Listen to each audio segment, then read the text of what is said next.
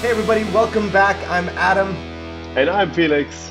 And we have been gone for about a week in Blackpool, England for the Blackpool Magic Convention. We are back and we are back with full force. So we're just going to dive right into it. As always, we're not going to monetize the videos. So if you want to support us, you can do that at vulpinecreations.com. Today's video, we are taking 0 to hero. So Felix has done the best ever knots off silk. And we're just going to look at it together, give some feedback, check back in this Friday. That's when you'll see the updated performance. So if you're following the 0 to hero journey of Felix, it's going to be every Monday and every Friday. Monday, we will look over the performance videos, critique them. Friday will be the update. So tune back on Friday for that. But for right now, let's dive right into the performance. Felix, do you have anything to say before we take a look at the performance of Best Knots Off Silk?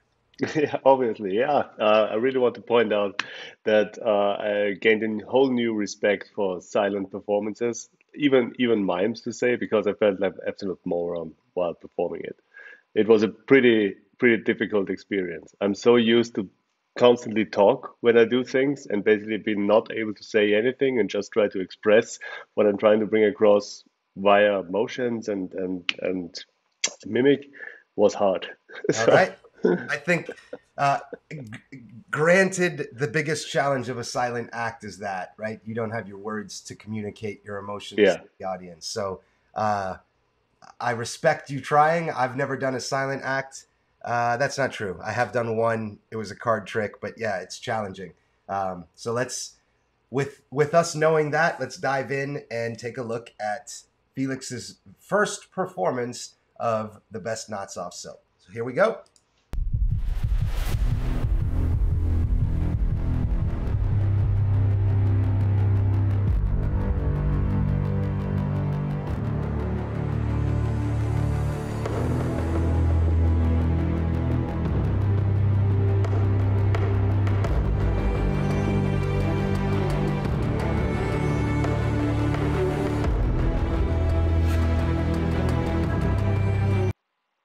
Just to start real quick, one thing to note, and I have watched this before. Normally I try and watch it for the first time here, but I have seen this before. Just be aware of the number of times that you're going from the back and forth, your hands with the silk. So without giving the method away, I know we're concealing something. So this is proving that both hands are empty. But when you rewatch it, note to yourself or ask yourself, does that look natural? Or does it look like you're trying to overprove something? As far as the cheesy and feeling like a moron, right off the bat, if this was an opening piece, my initial impression would be that this is a very serious, suave magician that's taking his act and himself very seriously, right? From the facial expressions of coming out to the way you're looking at the glass to the movements of the silk is very much a dramatic and serious tone to it. So you have to ask yourself, would the rest of your show fit that character? This serious, we can't have that. sort of approach to it. Yeah, okay, absolutely. I see the point with overproving.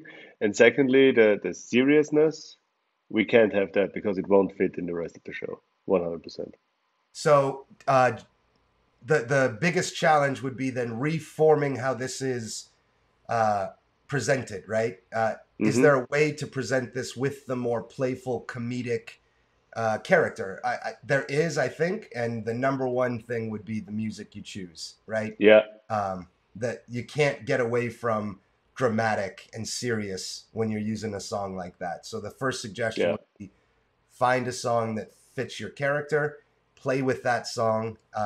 So as we watch the rest of the performance, we'll know that that's one of the main pieces of feedback, is that we're going to change the tone of the character being presented, and mainly doing so with the music. All right.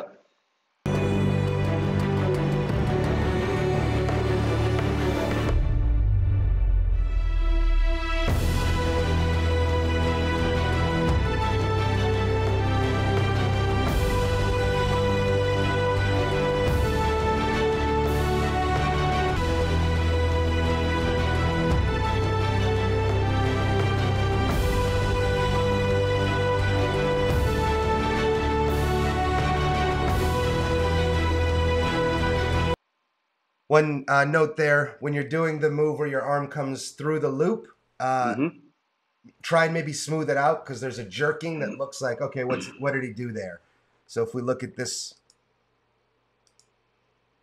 it's the moment right when you are taking your hand out. That can be a really slow and elegant, right? You don't have to hide anything. That's the Yeah. beauty of this trick. It's so fooling that any jerkiness or quick motion should totally be eliminated because the trick itself is just such a visual. I mean, even when you perform it, it's like, how is this Mm-hmm. working? It's fooling. The only other note is I think there's two ways to approach it, but when you pull the knot off, it becomes a little donut. Um, when I was taught this from Jeff, he had said just keep it squeezed so it doesn't ever look like a donut. So it always can look like some sort of knot. So when you pull it off, you're sort of pinching it just so it looks like you're holding a knot instead of a donut, just to keep them away. Okay. So Yeah, makes sense. Makes here's sense. all right, cool. Here's the jerky motion I was talking about. That flicking of it Yeah. doesn't it can do the exact same thing but going very, very slow, right? And then it looks okay, there's nothing that he could be doing, not missing anything. Yeah, thinking back to this situation, I think that the silk got caught on the back of my hand, Oh, okay. and when I tried to pull the knot, then the knot would be in the lower third of the silk, and so I tried to basically give it a bit of a toss so it would stay in the middle. Okay, cool. Got it.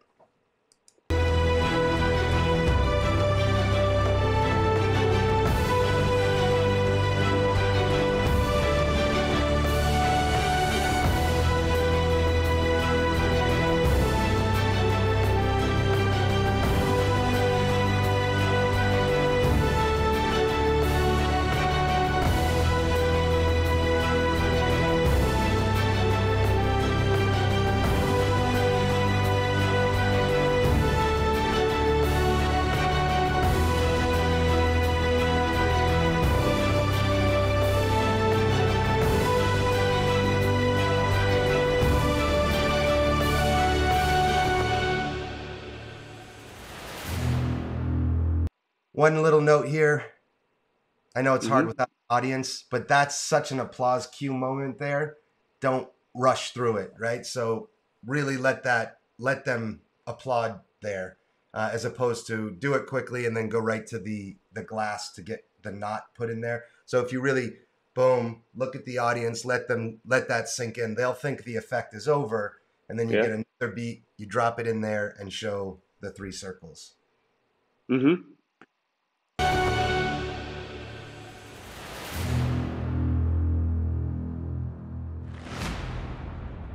I mean, not a lot to critique on it, right? The main thing is the character. I know that's not the character you're trying to portray, so that throws it off. But the Hmm. handling, the movements, the timing, just pausing a bit more on that last one to really let them know you're there for an applause. Let them clap, then put it down and show the three holes. Other than that, everything looked and felt great. I think the challenge will be finding the music that will fit your character. All the little Hmm. nuances of having the knot on there and pausing and then blowing the silk so the silk moves, but without obviously blowing it, I think is a great subtlety. It allows there to be a moment for the magic to happen. They see this, they may know you're blowing on it, but still, if they didn't, then it looks like Hmm. real magic. And even if they do, it's still that, okay, that's the moment the magic happens. So all those little subtleties were done perfectly. The only things I could say is I think it's stronger if they don't see that it's a circle when you pull it off. If you can keep Hmm. it like that and show that it's a knot that's come off, and then don't walk, not walking over that applause Yeah. cue at the end. But other than that, it's the challenge will be to find the music that fits the character, and then in turn, I think Yeah. your actions will be less dramatic and more playful, if you will. Yeah. I think the way to keep the little donuts in more of a knot shape is to place two fingers on top and a thumb on the bottom while pulling it off because it comes off as a figure eight. Yep. So scrunching these together and then it should look like a knot. The music 100%. I think I try a different track, um, which is more playful. This one was very dramatic, but I found it, I liked it, and I tried to basically time all the motions to the music. I don't know if this worked or came across, Yeah, if you recognized it. 100%. Yep, all Yeah, the yanking the knots on the beat, things of that nature. Again, would play perfect if that was your character. right. Um, Yeah. I think we're still talking about openers here. So, in my opinion, it's always a risk to come out without introducing yourself or letting me Hmm. hear your voice. So, if you come out to music and that's your opener, it sets a very specific tone to what kind of show it'll be. Even if it's a Yeah. playful opener, right? People want to know who is taking them for this ride. So I've never been overly comfortable to open with music. And even when I do open with music, I still say something first. And actually, my line when I did was, I normally don't do a lot of magic to music, and I certainly don't do full on silent pieces, but I'm going to do just that. So I'm still letting them know who I am. They hear my voice, and then I Hmm. go into the silent bit. So something to consider. But if I know we're going through openers at this point, so you may feel that opening without saying anything is the way that feels comfortable for you. Or if you want that piece as your opener, just know you can still say something before you start the piece. Hey, my name's Felix, whatever it is, just to let people know who you are and get a feel for that energy that you'll be bringing without having them start the show by, questioning, is this going to be a really theatrical, artistic, like to music magic show, or are we going Hmm. to talk? So just something to consider. Yeah. 100% with you. I'm going to try to find a different kind of music because I think this will take a lot of the stress for me out of this. Um, and one thing, when Jeff McBride performs this trick, he performs it with an audience, right? Because I feel it feels alone by myself in my living room, it feels extremely repetitive to do Hmm. it 3 times. What he does is he shows it one time on his own, then basically the second time he lets the spectator pull off the knot, the third time the spectator ties and pulls the knot tight and then pulls it off.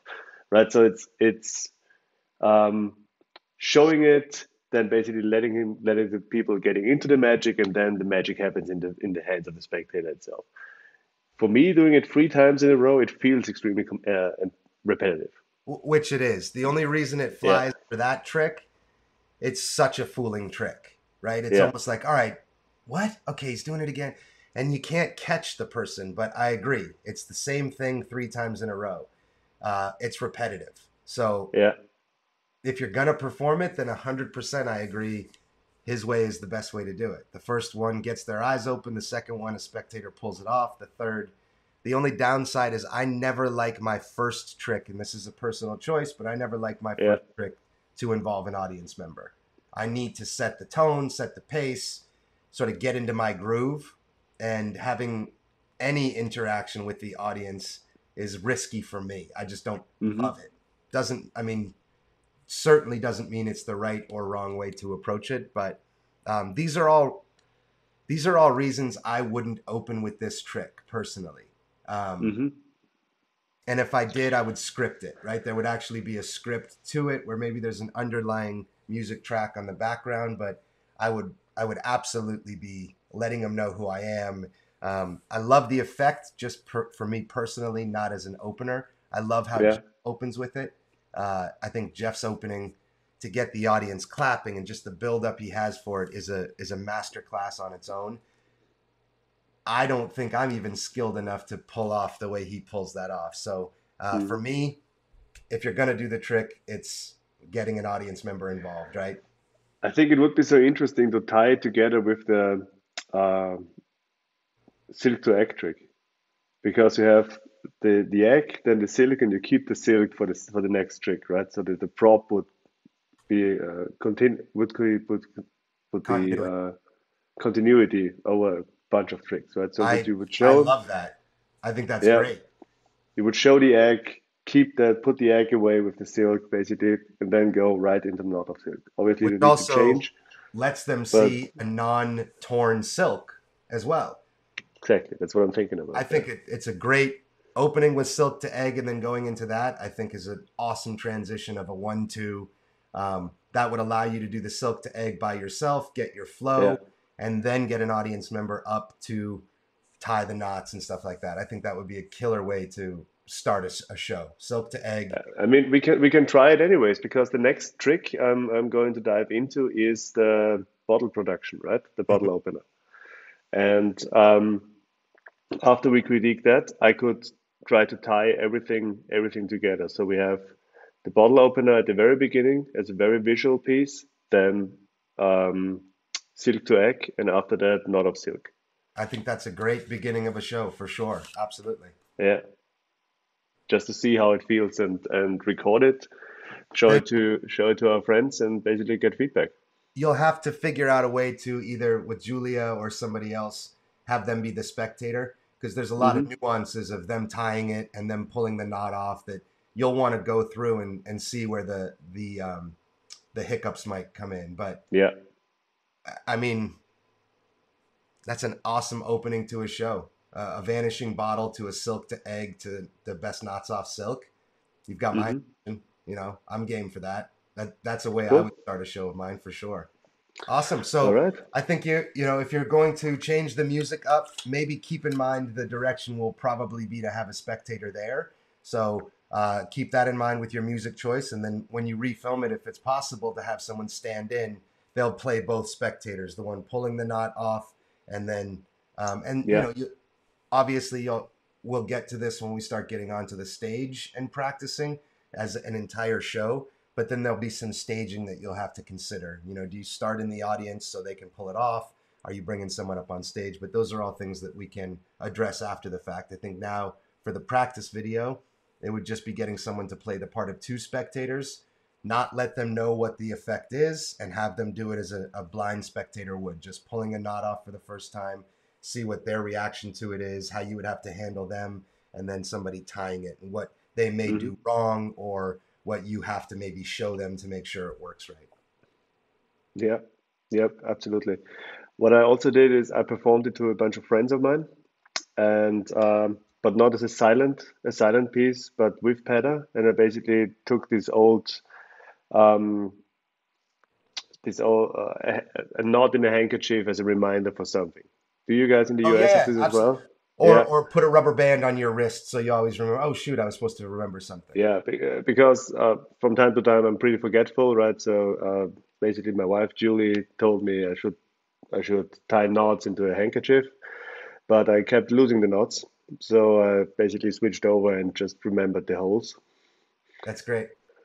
Or even saying, this is the old school notes app. You'd tie a knot to remember Yeah, something. The problem was once you completed the task, you still got a knot here. So yeah, I'd get rid of them. I think that's great. yeah. It was fun. Cool. All right, then you've got a week to update the music and the handling, and then we'll revisit it after today's Monday, so we'll be revisited on Friday, and Yeah. we'll start piecing together the show. This will be 3 effects down after the vanishing bottle, and give you a pretty good understanding of which one feels right for an opener. And like you said, Hmm. it doesn't mean these are all only openers. These 3 could be the opening 3 bits of your act, just depending on how we structure them. So off to a good start, and Cool. I think you killed that one. It just comes down to we both know that's not who you are on stage. So that's probably why you felt so awkward doing it because it's not your character. That might be the case. But thank you very much for the feedback. Awesome. All right. So we will see y'all on the next one. Please do like, subscribe. You know what to do. We don't have to say it. So thanks for being here. Hope you took something from it, and we'll see you on the next one.